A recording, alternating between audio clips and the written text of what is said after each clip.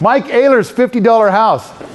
So Mike Oehler's work is for underground homes, and sometimes he thinks that he shouldn't have called them underground homes, but earth-integrated homes. When you look at one of his houses, all you see is a hillside. They're invisible. It doesn't get much more integrated with earth than that.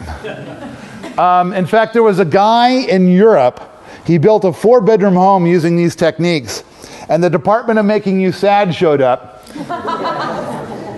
and said, we hear you have a 4-bedroom home here. We never gave you a permit, and so we're kind of pissed about that. And then also, you need to be paying more taxes on it. And the guy was like working in his garden, and he says, well, if you can point it out to me, I guess I have to pay taxes on it.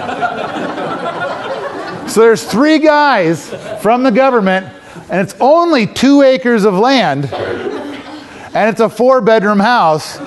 They wandered all over, they never found it. So they left. I've got a couple of different videos of Mike's work, but this is the $50 house. This is the original house that he designed. It was a cold, cold winter, and he knew he needed something better than the shack that he was in now.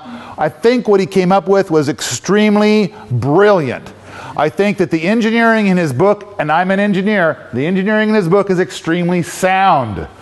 Not only that, but we went up to this house, and when I videoed it, the house was 37 years old, and nobody had lived in it for 3 years, because Mike's gotten a little up there in years, and so he lives down at the base of the hill. This is kind of up in the mountain a little bit.